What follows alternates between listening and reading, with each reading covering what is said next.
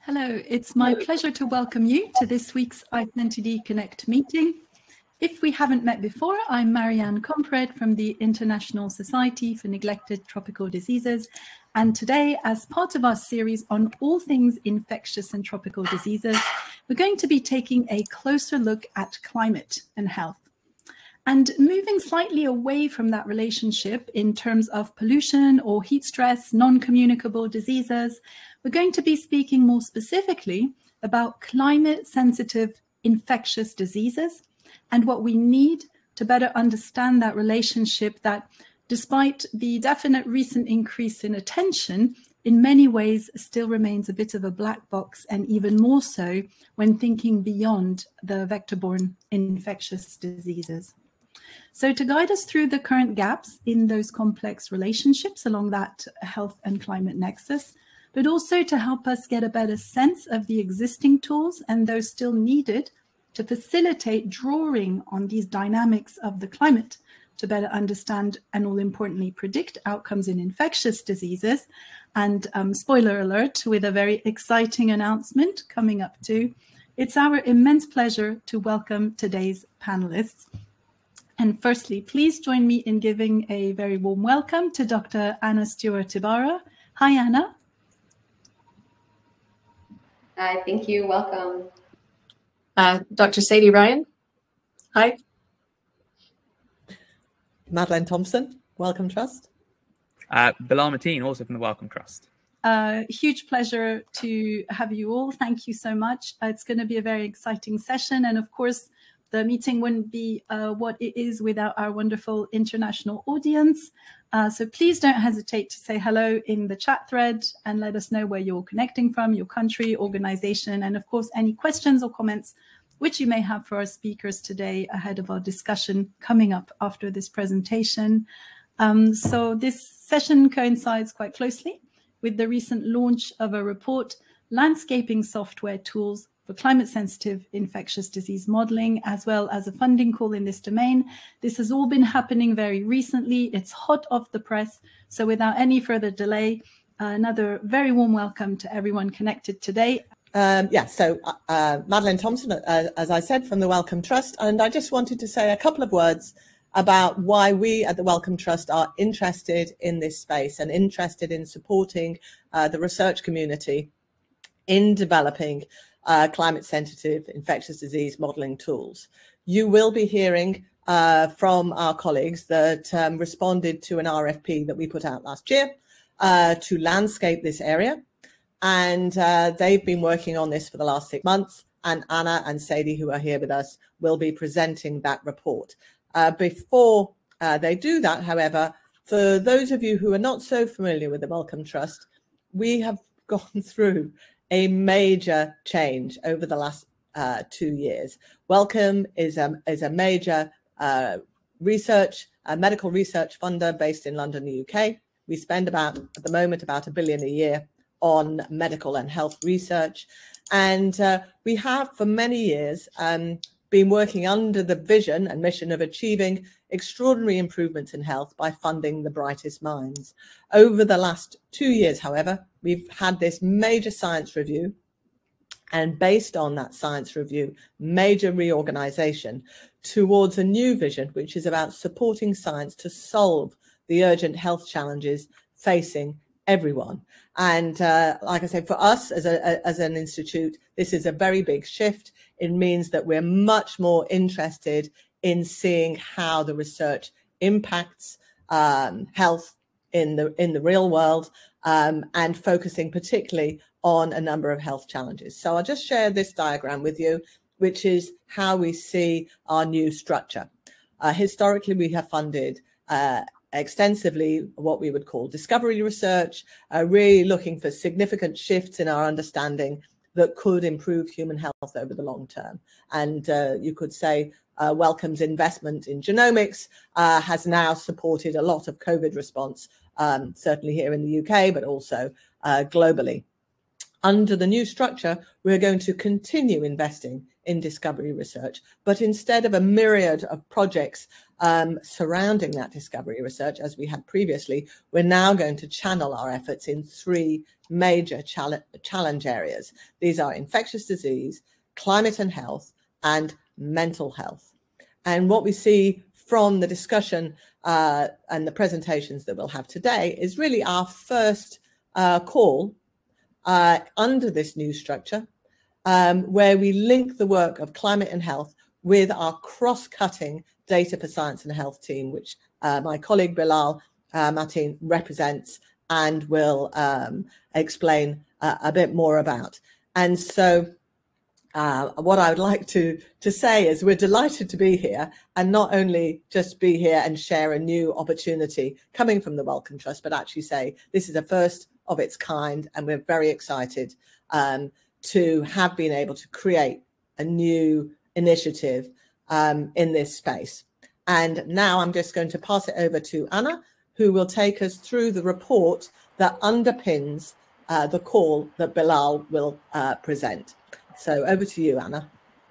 Thanks, Madeleine. So good morning and good afternoon to everyone. And today we're going to be sharing our findings and recommendations from a project that we did with the Wellcome Trust to landscape the availability of and need for software tools to model the relationship between climate and infectious diseases. So over the next 30 minutes or so, we'll present findings from this report, and then we'll have time for discussion. Our team was composed of multidisciplinary researchers working at the forefront of climate-sensitive infectious diseases. Dr. Sadie Ryan, our technical lead, who is with us today from the University of Florida, Kat Lippy, also from the University of Florida, Rachel Lowe from LSHTM, Avriel Diaz from Columbia University, Willie Dunbar from Florida International University, and we were joined by Shruti Grover and Simon Johnson from HECCO Design, who played a key role in automating the lit review and communicating our findings. In the following slides, we'll share a brief overview of the aims of the project and our approach. There were three main parts to this project. First, we conducted a systematic review of the literature on climate and infectious diseases to identify existing modeling tools and exemplars. We then interviewed science experts involved in tool development and policy experts involved in climate and health work to identify opportunities to improve the creation and use of modeling tools. We'll provide more details in the following slides. Now I'll pass the floor to Sadie. So one of the first things we needed to do is think about what would be the ideal tool. And so we thought about what are the characteristics of the tool. Obviously, we wanted it to incorporate both climate inputs and epidemiological information, and to produce an output as a prediction or indicator of disease. And we wanted that all to be in one package. But in addition to that, in order for the stakeholders to be able to find and actually use these tools, we needed them to be transparently described and validated. In order to achieve these sorts of added benefits, we also needed them to be named so that people could find them in the future, and so that versioning would also be transparent. Lastly, we needed it to be accessible. We need the code to be published or available on a code repository, a web platform, or other format. And so in order to take on this landscaping approach, we did a rather large automated review in quite a short time. And so what we did is we did this automated scrape where we put together a list of key terms, and then we ran 150 search terms through the PubMed API, and that's where our colleagues at HECCO helped us automate this. And we came up with 30,000 unique publications. Obviously, that's a lot. And so we used the MESH terms, the medical subject heading terms from PubMed, to screen these for irrelevant papers and to shortlist that to 9,500 papers. We then shortlisted these even further, and we ended up with our entire review team taking on a lot of papers with 242 publications in which tools were mentioned and identified. We then looked further into this and did a deep dive to find out where we might see operationalized tools, and we confirmed about 62 potential tools, but for completing our criteria, we found 37 unique operationalized tools. We then also conducted semi-structured interviews with 21 interviews ultimately from 10 countries. And so I'm just going to do a large overview of the primary findings. We identified very few robust evidence-led operationalized models. The vast majority of those we did find were for vector-borne disease systems. Only about a quarter of these ultimately were designated potentially useful for decision makers, and a majority of the tools existed only for where countries where the conditions are endemic. This means that for emerging situations, there may not be as many tools available, and that's an important thing to think about. So to take a little bit of a further dive into this, through the systematic review, as we said, we only identified 37 tools that met our criteria. This was really shockingly small because there's a large body of climate and infectious disease modeling literature. And so this suggests that there's sort of this gap. There's very few models that actually make it to that operationalized stage and sort of move into that next stage of tool development. In our candidate list, several of the models had quite a lot of the criteria. There were freely accessible model outputs, but there weren't code repos, or there were platforms, but it was hard to replicate those platforms. So in these two illustrations on this point, the outputs are well described in the publication, and there's online hosting for some of the outputs for the first one, but variations on the types of R code to actually implement them is scattered across multiple related publications. So this makes it unable for the user to follow a straightforward pipeline. This means that utility of these models have required other agencies to directly contact the authors and bring them in on the work. And so someone who's a non-expert at programming and software or without the dedicated support and funding, this falls short of the need for implementation. And so one of the things that we wanted to do was make recommendations to funders about how to think about what could be targeted. And so we think that it would be useful to target grants to help transition validated models into publicly available repositories, following these rules that we've established for our ideal tools.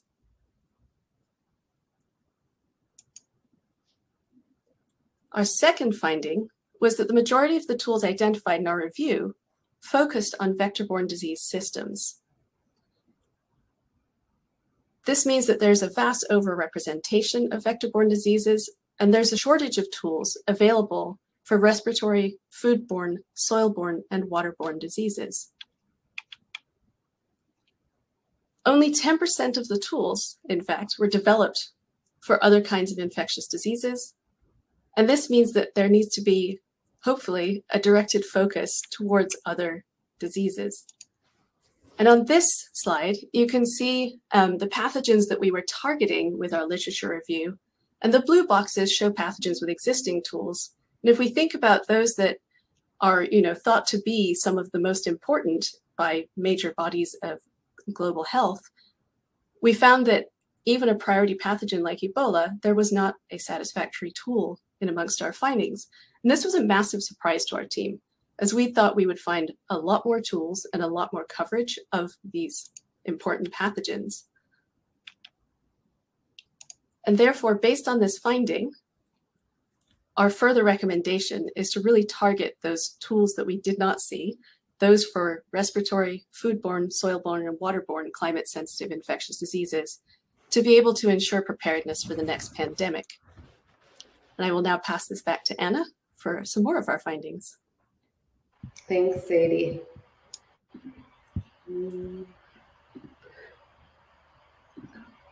So our third primary finding was that of the 37 tools, only 1/4 had legible interfaces that could be potentially useful for decision makers, and only 8% were deployment ready with detailed guides for use. And the target audience of the remaining tools, about 2/3 of all the tools, appears to be researchers.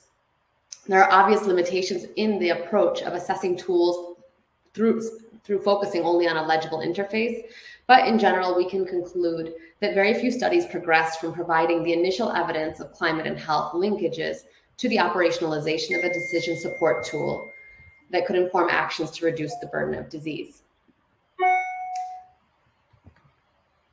Just to clarify, this is an example of what we mean by operationalization. On the left, you can see what we consider to be a legible interface from the HydroMats tool, a hydrology, entomology, and malaria transmission simulator for West Africa.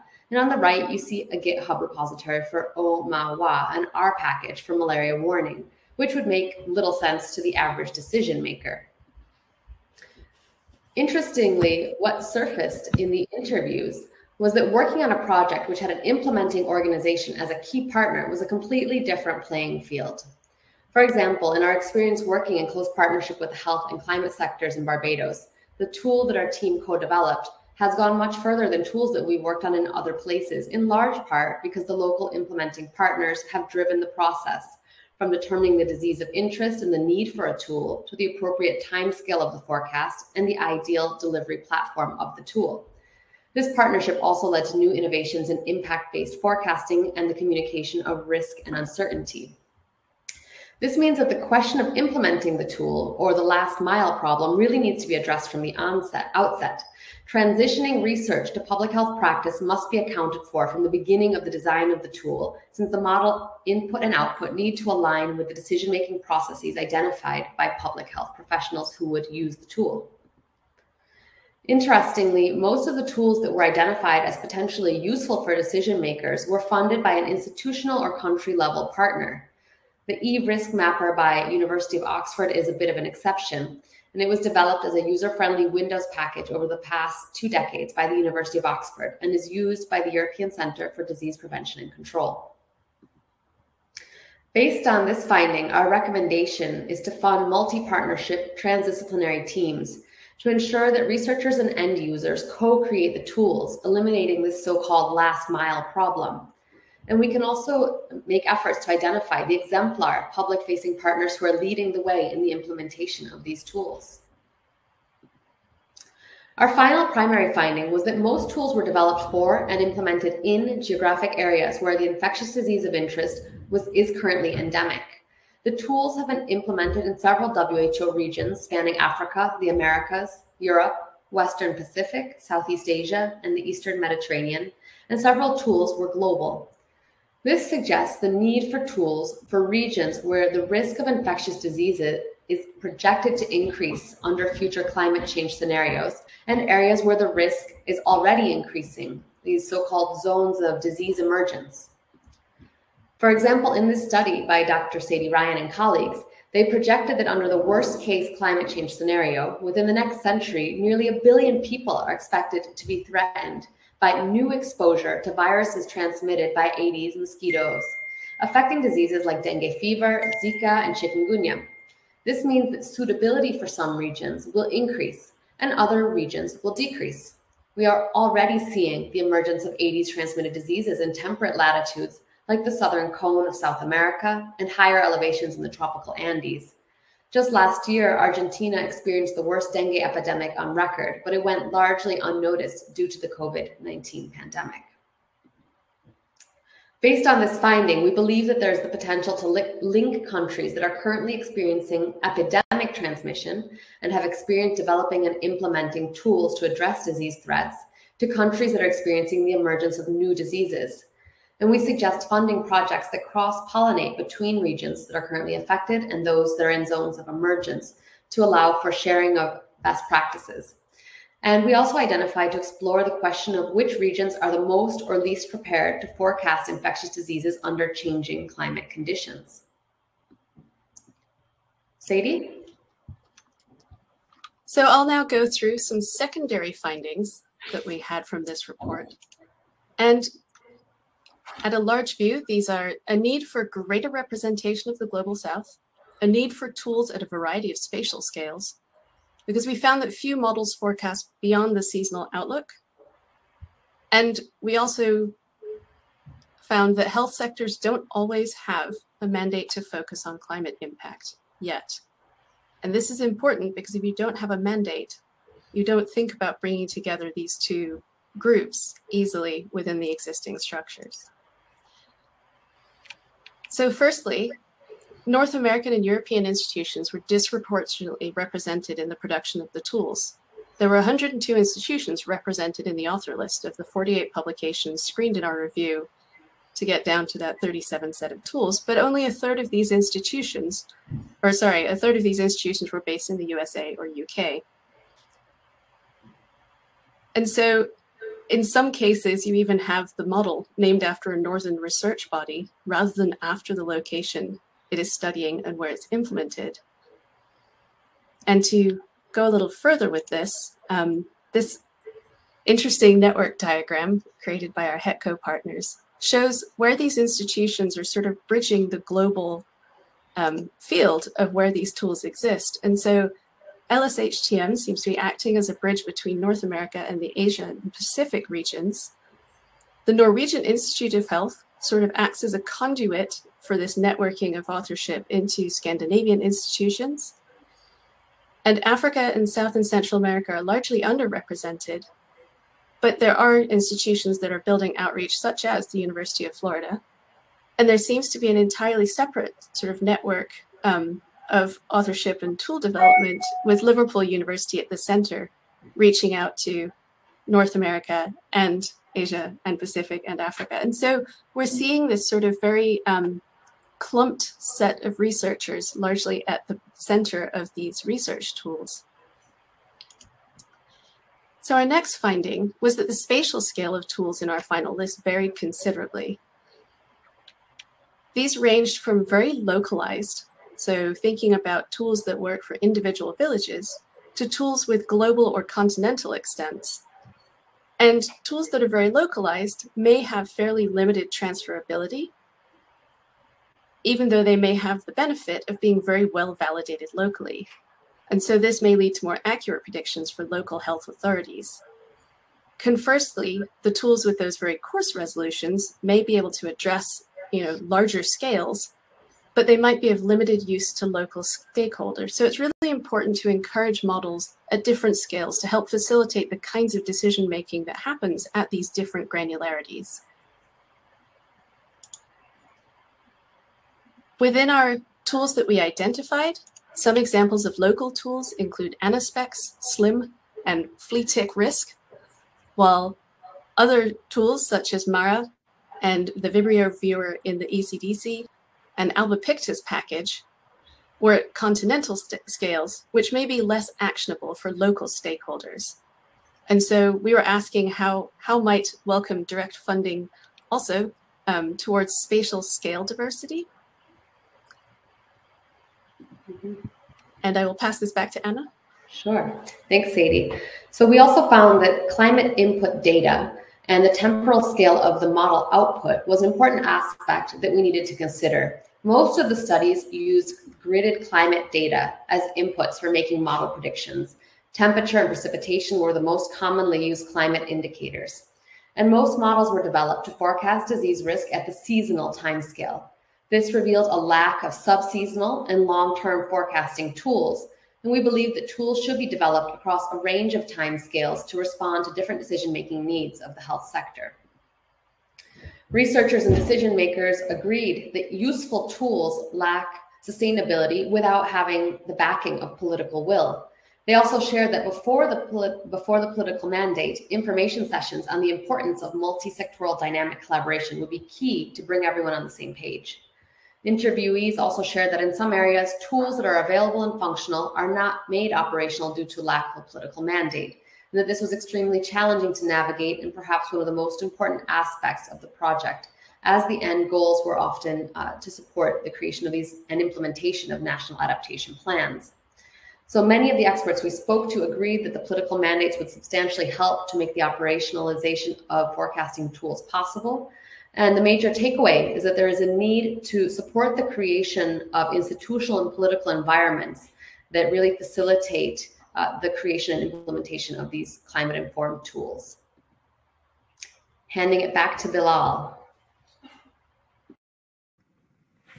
Thanks, Sadie and Anna. And this is, I think, the bit that I get super excited about, because hopefully everyone in the room, or what's just happened is that everyone in the room has heard pretty much the same presentation that we got a few months ago.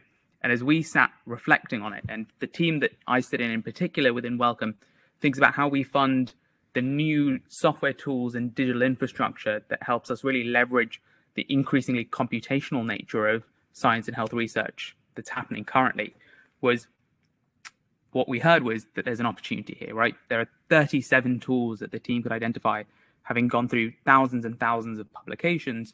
And when you dig deeper into those 37 tools, what I heard from Anna and Sadie is that there's a first mile problem where people are probably doing great research that develops novel methodology, but it's not making its way into a tool that would allow more researchers to use. And you've got this last mile problem where the tools exist, maybe they aren't set up to really address the needs of policymakers. And so in our team, we're always thinking about how can we make sure the technology that we fund both addresses the needs of policymakers and has an impact on human health and well-being, but also through a lens that is making sure that our research funding is equitable and the impacts that we're having are equitably distributed. Which is why when we put that all together, we went, what we need to do is spend some money on solving the problem, which is what I think funders do best. And so what we announced a couple of weeks ago is a new call, which is a Digital Technology Development Award focused on climate-sensitive infectious disease modelling. We've said that we're going to spend at least £10 million. The way that we're allocating that is that we're asking people to submit proposals of up to £500,000. So we're hoping we'll be able to fund about 20 individuals and teams to either develop a new piece of digital technology or digital infrastructure, or to extend something that already exists to make better use of climate information where we know those diseases are climate sensitive. So we were really aware every week when we got to have a chat with Sadie and Anna is that they were finding brilliant work that had been done in the space of infectious disease modeling, but that step of introducing the climate information, the climatic factors that we know are relevant, just hadn't been done yet. So we're not excluding anyone. We both want to bring the climate scientists into this. We want to bring those that have classically focused on infectious disease research into this space and go, how can we all work together to create a new set of tools that will catalyze the next generation of research?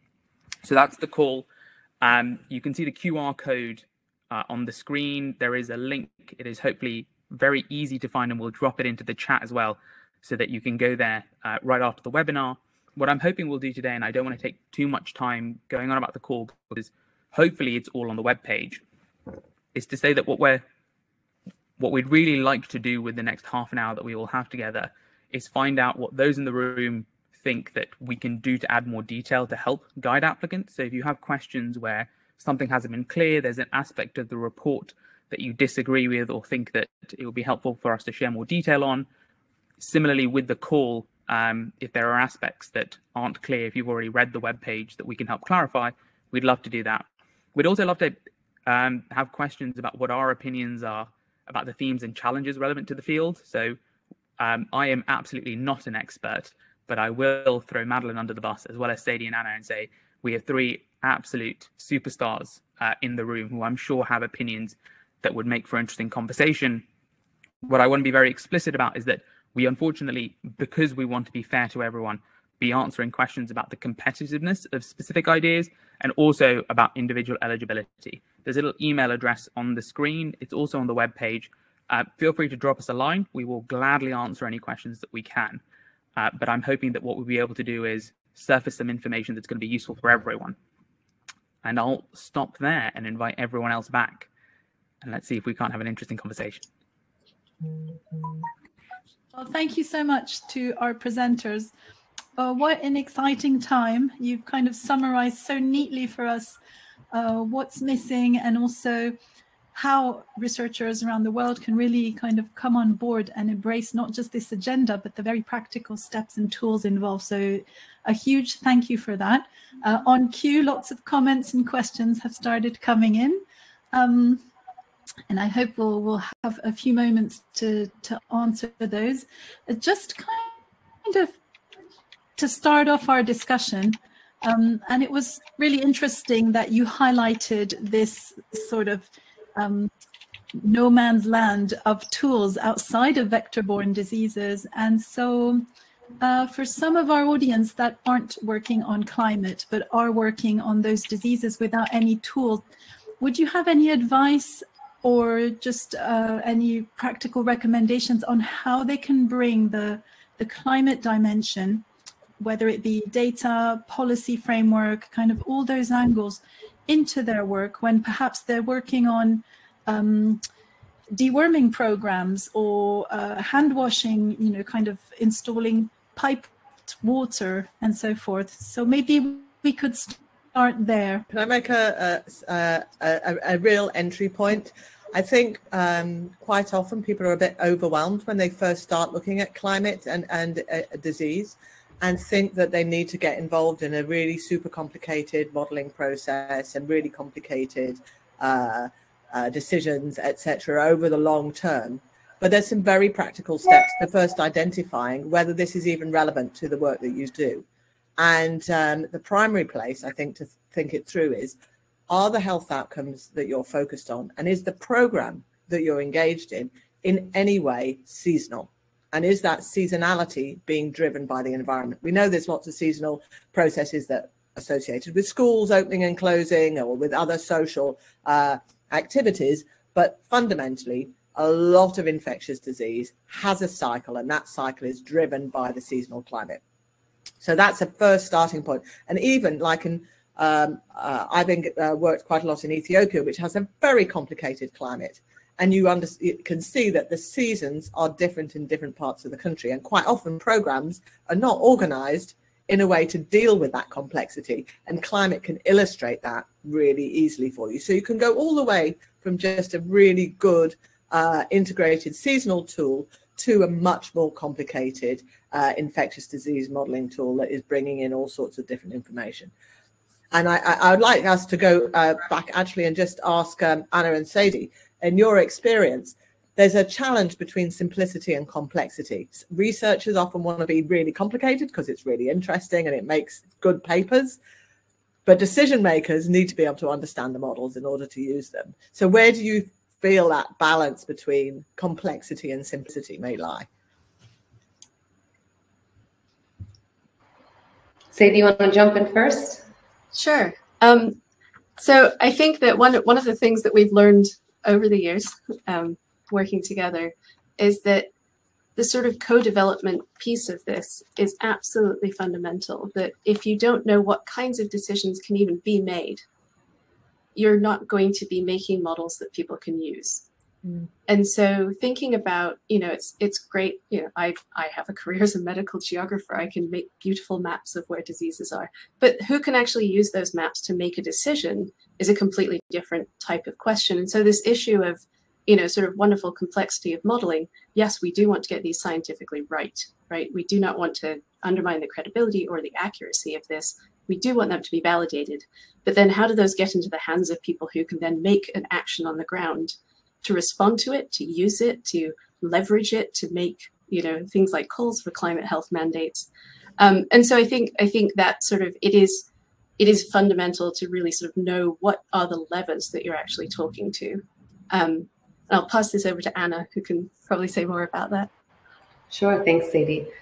So my thinking is that there are ways that you can get started without even diving into the complex modeling, right? Like this starts with getting the right people at the table and talking to each other, having the epidemiologist or the person who works with the disease data sitting next to the person who knows more about the local climate information, and creating that dialogue, beginning to share information, to share knowledge. And I always think about the experience in the Caribbean region, where they bring together every quarter regional experts on climate and health, and they look at the upcoming seasonal climate forecast, and they issue a series of expert statements about how that will affect gastrointestinal disease, mental health, vector-borne disease.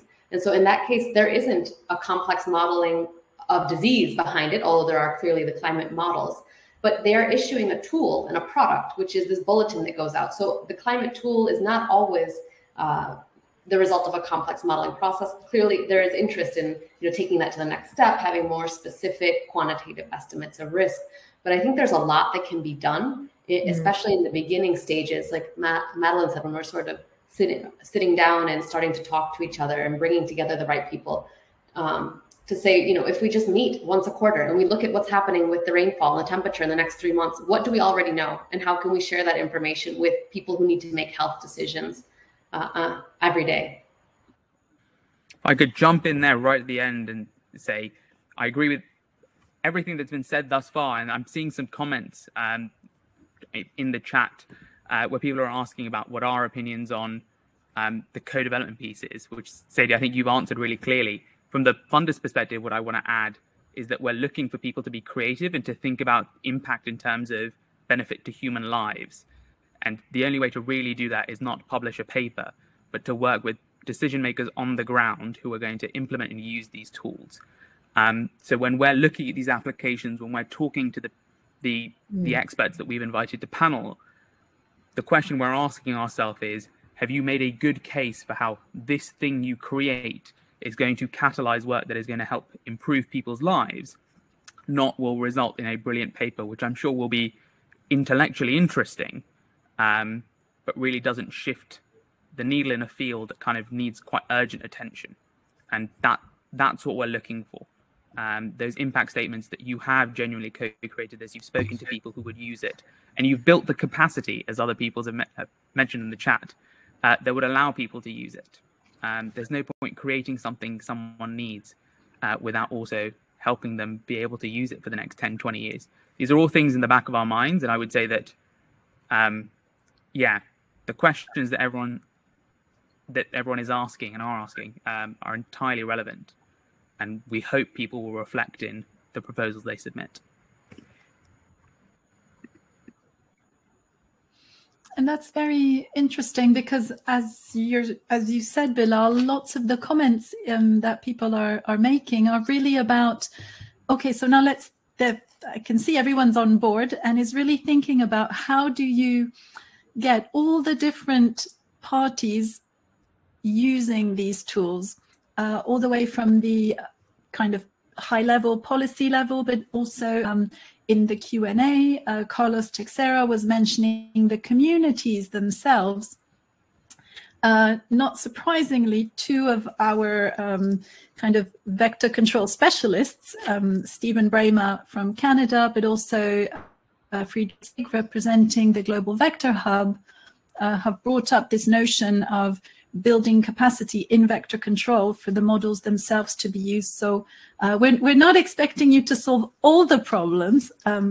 You've done quite a lot already, but do you have any kind of thoughts or maybe next steps, or how can we in parallel make sure the models are created, are accessible, are very user-friendly, and at the same time building this kind of dialogue through these tools with all those involved in these public health problems? So I just wanted to add, coming back from your comment, Marianne, and then building on Bilal's, was that we can be really innovative in this space. We don't have to stick with a model which says there's some rain, there's some mosquitoes, they get infected, they're going to bite people, they're going to get infected, they're going to get sick in a very linear way.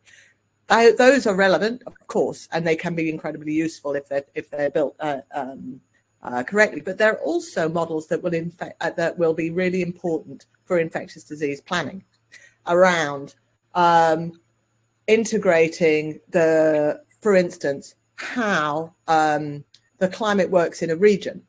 Will you have epidemics all over the region, or will they tend to be in one place? That actually has lots of implications for resource management, for people, for staff, for the logistics. Will the roads actually be passable if you have really heavy rainfall? So you could think of different tools that will all serve the objective of integrating climate into infectious disease modeling for the purpose of control and saving lives. Another opportunity is to thinking about how effective was our program. We've invested X amount of resources to build a program. How effective is that program when we have a very wet year or when we have a very dry year? It actually changes the accounting of the delivery and the impact of the investments. So I just like the audience to really think out of the box a little bit about the types of models that would be really helpful in the infectious disease space. I'll throw in that, and I'm probably not meant to give away the game completely, that this is the first in a series of investments that the Wellcome Trust is going to be making in this specific space. So within the next couple of months, we're hoping to announce two more things that are maybe not equally as big, but quite large, that speak to this idea of we need to build a community of practice around climate-sensitive infectious disease modeling. You can't. I haven't figured out yet how you could build a capacity building tool that you could then deliver to every corner of the world. What you need to do is enfranchise the community to spread the good word. Once they've figured out what good looks like, and how we support the community to continue to grow itself and achieve independence, is a model I would rather support. And that's something that we're going to be making an announcement about shortly. Equally, as Madeleine just said, thinking about the evaluation of the tools already being used and the tools that are being spun up around the world. Do we really have a good answer? Do we have a good and robust framework for how we answer those questions? Maybe, maybe not, but could it do with more investment? I'm sure everyone would agree that yes, is the answer.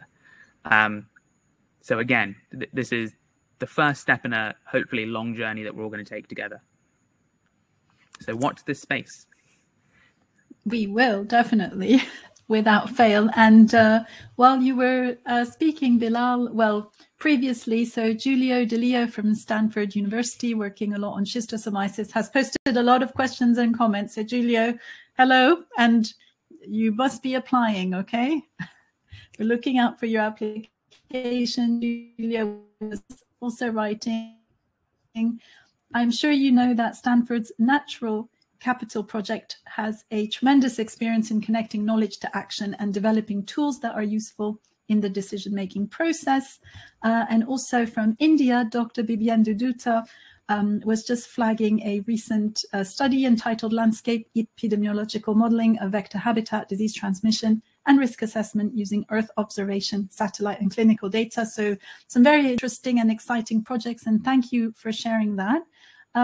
Just a slightly more specific question. We had two colleagues. Mohammed Habib was asking specifically whether there were models you could flag or recommend regarding snails and schistosomiasis. And earlier on, there was also a question about whether you had covered soil-transmitted helminths in your initial kind of landscaping. It didn't seem to appear on the table.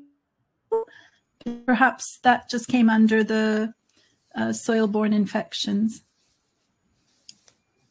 So I can speak specifically to the, I have our list of key terms that we used. We boiled it down to a series of these CSIDs, as I've now started calling the climate-sensitive infectious diseases.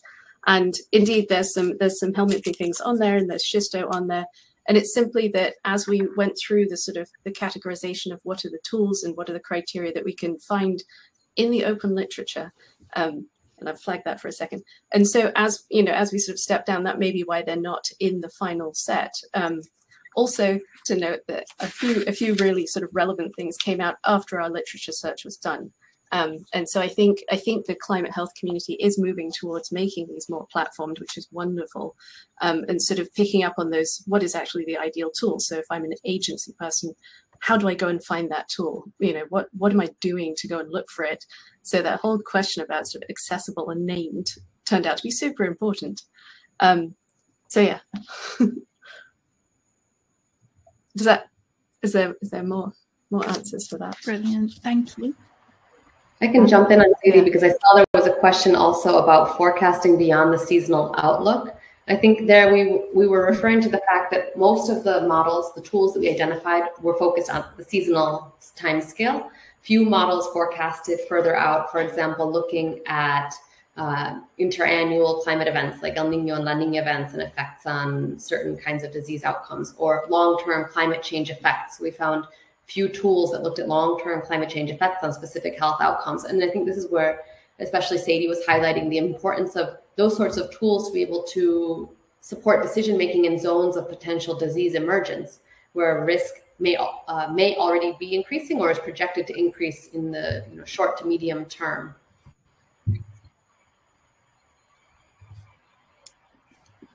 And to sort of circle back on that point, that then leads us to think about this question of where do you do surveillance in places you haven't yet been alerted to epidemics that are regularly surveilled for?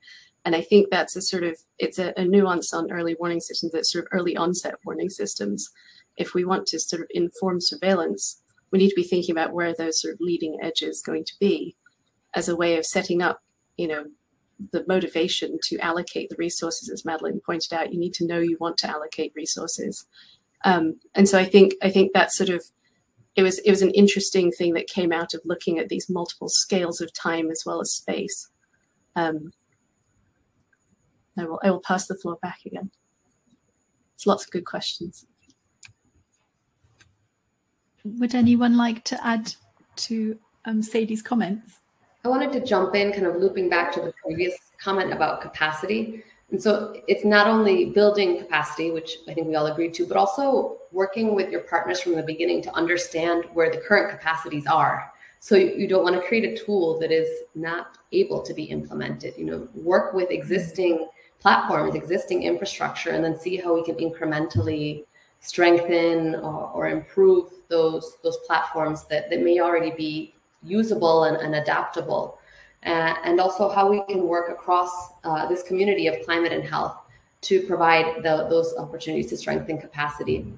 And so I want to take this opportunity also to mention, for those especially who are working in the Latin America region, we have partnered at the IAI with the Pan American Health Organization and with the Global Consortium on Climate Health Education, which is housed at Columbia University, to launch a 5-week course for climate and health first responders in Latin America with speakers and experiences from the region. That course is open. It's open for registration. It's free. And those who complete the course will be able to receive a certificate. So there are lots of initiatives like that are bubbling up, and we are working to draw on the tremendous experience that already exists around the world, so that we can create tools also that I think best support and reflect the realities in unique regions, for example, in Latin America.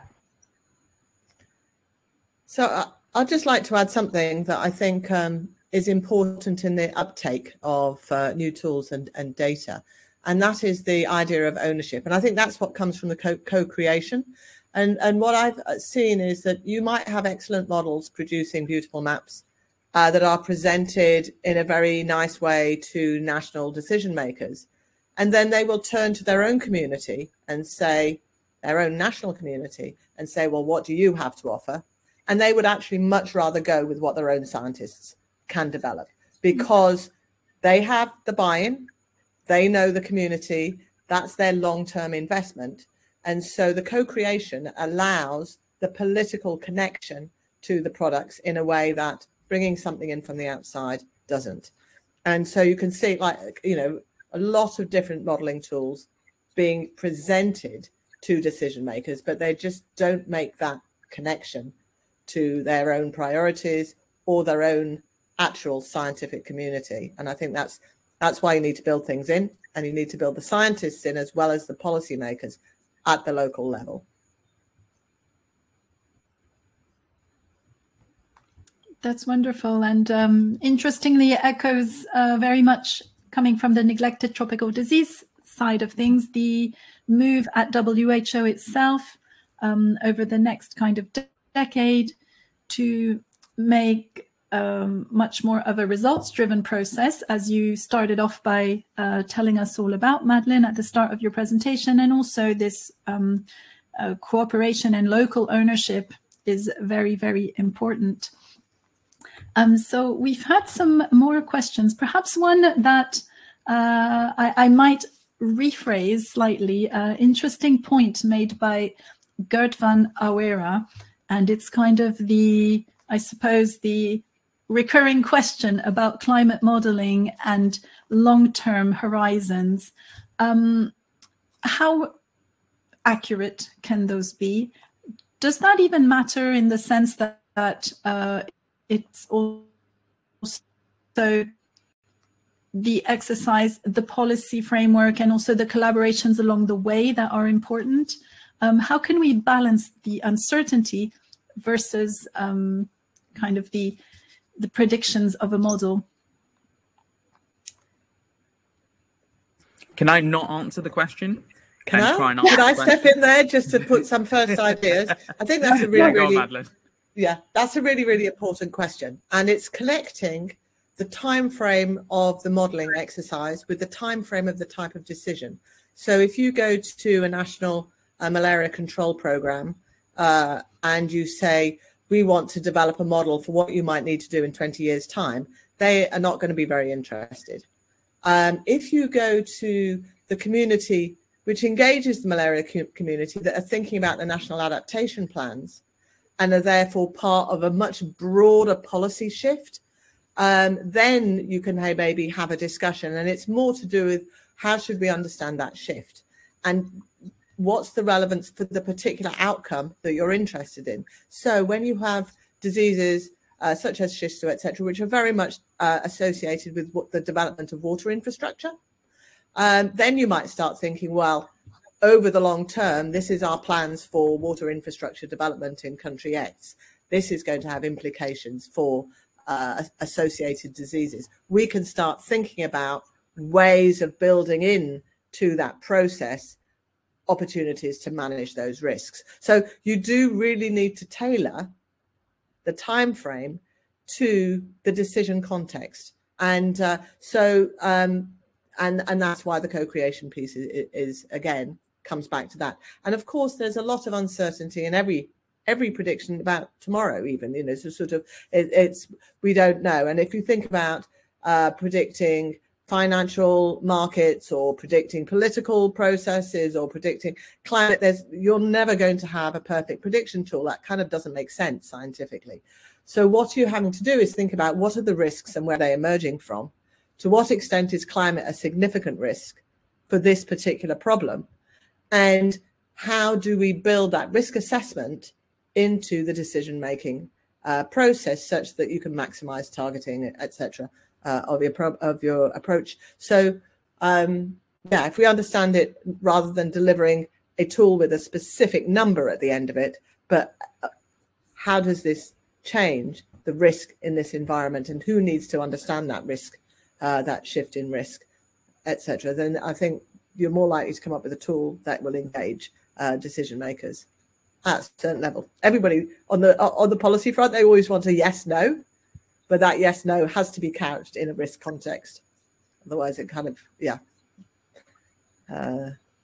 doesn't really make sense.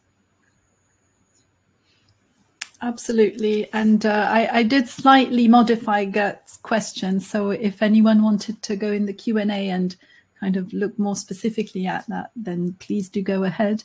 Again, Releo Emmanuel is just highlighting that he's interested in the tools for African trypanosomiasis and onchocerciasis, but a capacity building interface is imperative for Indigenous team members. So we have spoken about that.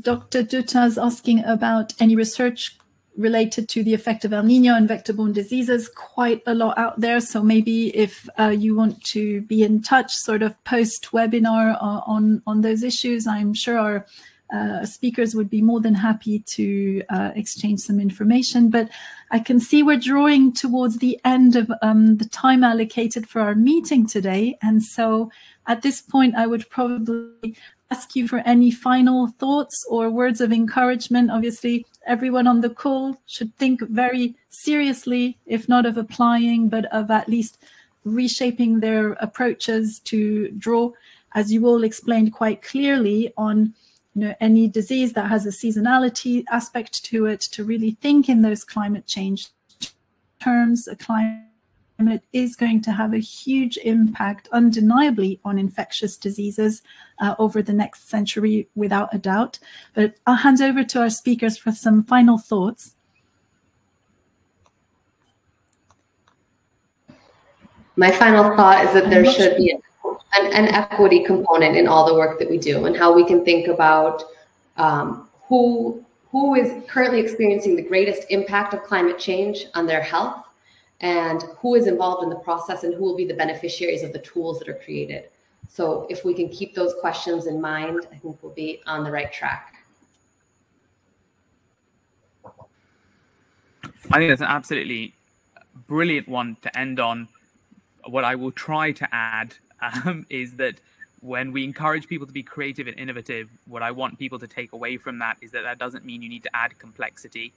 I am more than happy for you to create something that is 2 lines of code if it addresses an important question, that addresses a clear need from the policy community, and will save 1 million lives. I could care less if it's got a fancy user interface. If it does the job, it doesn't need to be any more complicated than is entirely necessary.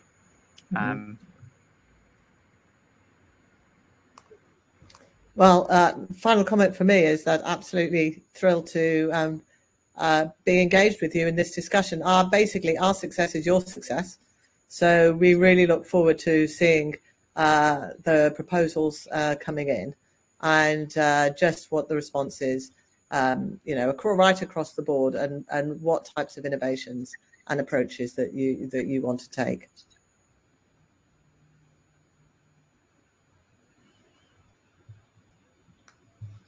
Sadie, final thoughts? My thoughts are really, it's been incredibly eye-opening to be engaged in this kind of work, and it's been wonderful to work with Wellcome Trust on this. And I would also conclude on that note as well, that Wellcome Trust is an immense and incredible partner and in this field, and particularly neglected tropical diseases, infectious diseases, and we can't think of anyone better really to push forward this agenda on an advocacy level, but also on a very practical, wonderful, supportive aspect in terms of the tools involved. So it's been a great session. Kind of the thank yous and the compliments are flooding in on the chat. I couldn't agree more. It's been a hugely informative session, very interesting and eye-opening, whether you're already working in the climate field or not. And so just kind of as a conclusion, I'd like once again to thank everyone who tuned in today, and a very big thank you to our speakers. We are definitely watching this space. And don't forget, application close at the end of March, and lots of participants have very kindly posted links on the chat to all of the reports and the resources and the application process itself. So Roleo says that great presentation, Team Wellcome Trust. Thank you. And thank you to all of you.